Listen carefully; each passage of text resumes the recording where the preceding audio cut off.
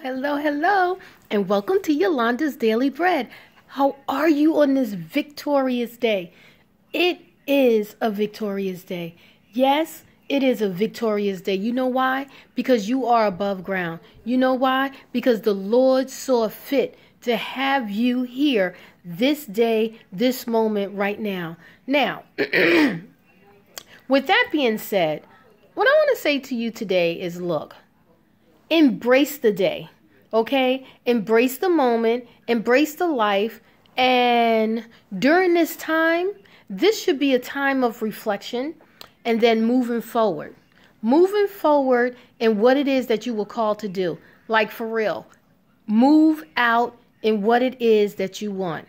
What is it that you want to do? What is it that you truly want to do? Because right now, it's like it's a purging going on. I don't know if you see that or if you're recognizing that, but there's a shift. And I've been saying this for a while that there's a shift that has taken place, but there has been a shift that has taken place. And that shift is not a bad shift.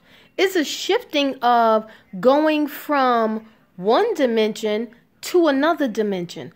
A dimension of even better, that now that you have outgrown the dimension that you were in before, that you no longer can be fed on that level, it's now time to live out in that place that God has called you into. You know, right now, there are people that are going through, but not you. Not you. And don't you go and grab for yourself sickness and disease and grab for yourself low level thinking and all of that. You know, don't you line up with those people. Don't you line up with that fear. Don't you line up with that.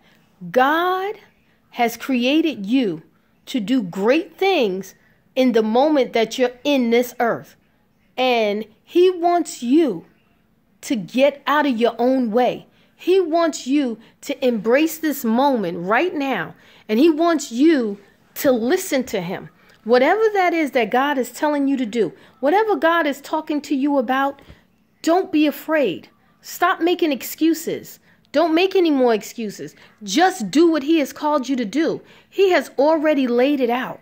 Do you know that God was in your day before you got there? What does he do? What does God do? He begins at the end. So he has already finished the thing. And then he puts you in it.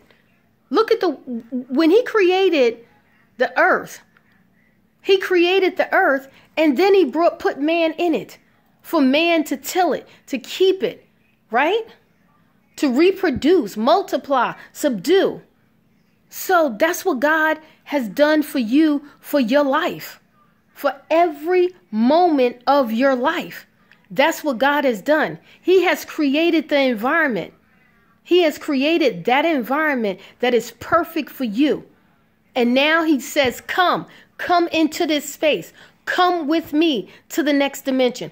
Come with me into this environment. Come with me. Come into the land that I have prepared for you.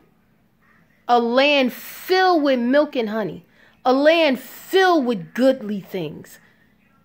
Whoo, Jesus.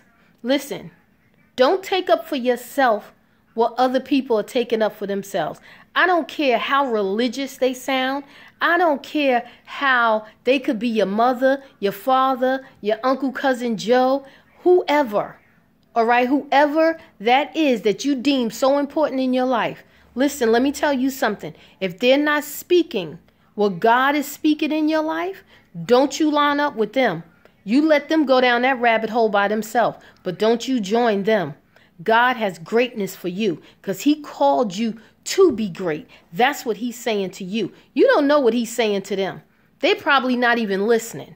They probably can't hear God because everybody that says, oh, I thank God. Oh, God is so good. They ain't heard from God. They don't know God. They know God on a contingent basis. They know God that if they ask for something and it turns out right in their eyes, God is good. But not you. You know God, that he is good all the time, and that his will always be done, and that his will is always better and great for you. So what I want to say to you is, you say yes and you move out on what it is that he has called you to do. He's talking to you.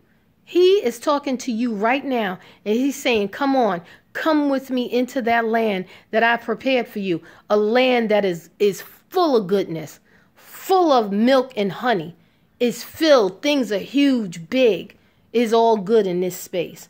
Good according to him, not good according to man. Bye-bye.